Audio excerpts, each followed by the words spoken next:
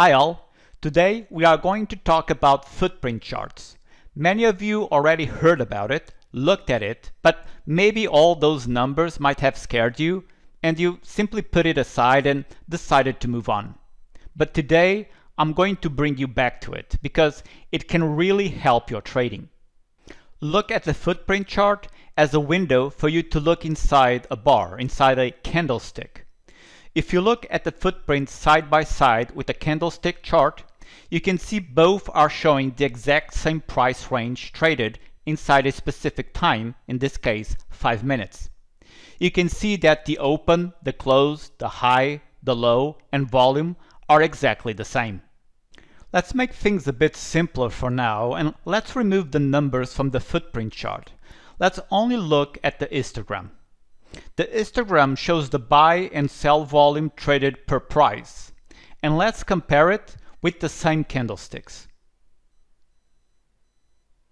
When you look at these candles, the only thing we see are the high, the low, the open, and the close. Nothing else.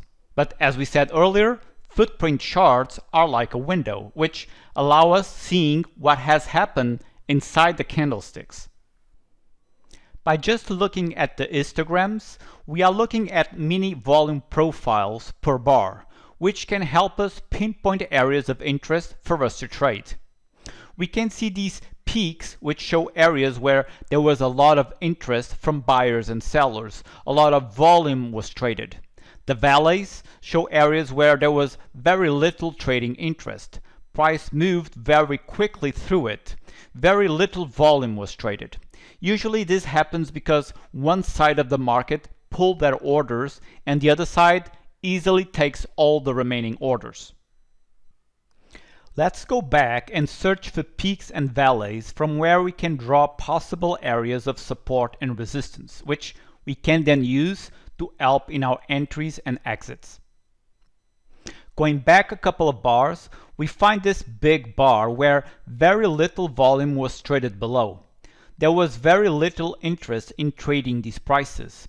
This is a case where sellers pulled their orders from the market and buyers simply took everything that was available, and only at 775 and above, interest started to show up.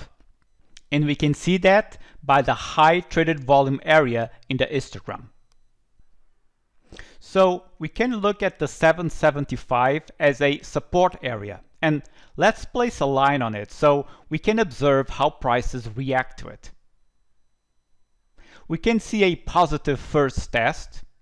We then broke it by 4 ticks but reacted positively to it, and then we broke it, and interest started to show up below that area.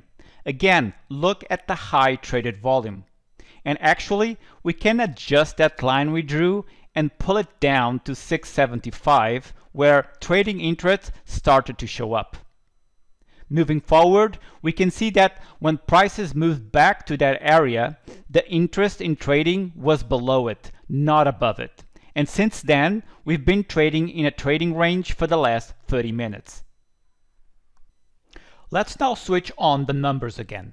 They indicate the volume traded on the bid and offer side per price. Notice how we retest the 675s, and the first time only 1 lot traded into it, and the second time only 3 lots traded into it. Clearly not much interest to buy above that price at that time. And let's now look at the current bar. You can see that 16 lots were sold at 225 and nothing has been traded yet on the buy side at 225. But something you need to pay attention to is that the footprint should be read like we read the DOM, diagonally. So we have 16 lots sold at 225 and 29 lots bought at 250. This is what actually tells us which side is showing more strength, the buy or the sell side. Professional traders tend to use only the DOM, but in prop firms, some also use the footprint because, in a way, the footprint is showing the DOM history. When we look at the DOM in a fast market, we might have some difficulty to remember where prices were 1 minute ago. But with the footprint, we have the ability to see it and know exactly what volume was traded at that time. Personally, I find it more advantageous to combine the DOM with the footprint, using the areas of support and resistance we drew earlier, and then on the DOM, we look at the exact volume being traded at those areas, seeing if the volume being traded indicates a possible breakout, a head fake, or even falling short and pullback.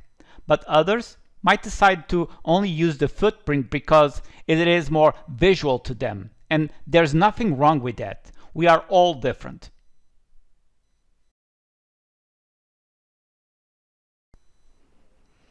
Let's now look at its settings.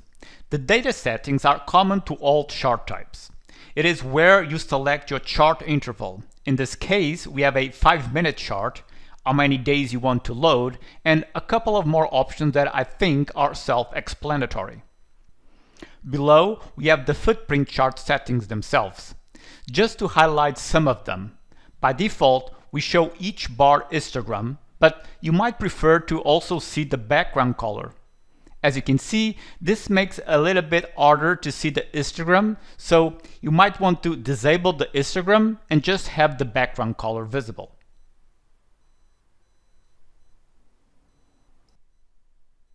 We then have the tilt mode, which has become a love and hate thing among our customers.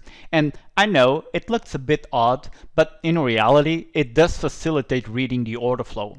Remember why we said that footprints should be read diagonally? And this is what the tilt mode does. When you look at both modes side by side, you can see how easier it is to read the tilt mode. We are displaying the data diagonally. There is no need for you to look up and down between bid and offer when looking at the standard footprint view as seen on the right side. Let's now look at the histogram diagonal option, which allows you to also read the standard footprint view diagonally.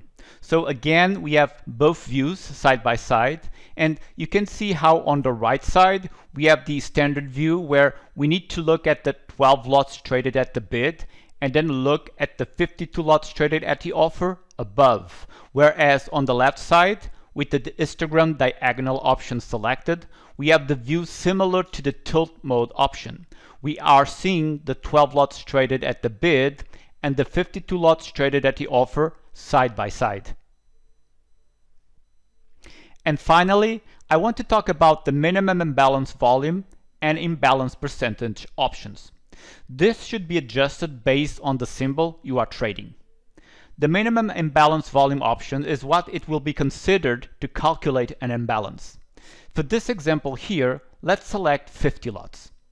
The imbalance percentage option is what the other side needs to exceed so it can be highlighted, indicating this way that we had an imbalance either from the buy side or sell side. Let's maintain the 200 for now.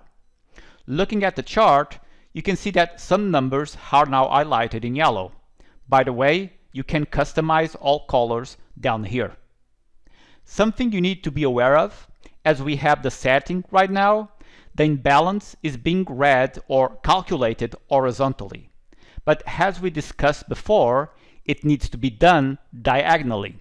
So for that, you either need to switch to the tilt mode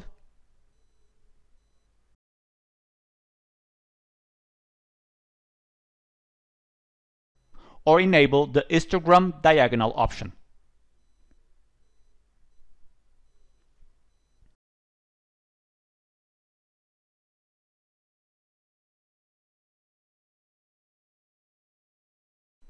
In summary, footprint charts will allow you to pinpoint your entries and exits by looking at the volume peaks and valleys, also known as volume nodes, per bar. From there, you can find areas that can be looked at support or resistance, and then see if you get a good trading setup while looking at the order flow when prices retest those same areas. If you have liked this video, leave a thumbs up, click on the bell to be notified when a new video is uploaded, subscribe to our channel, and we'll see you on the next video. Thank you.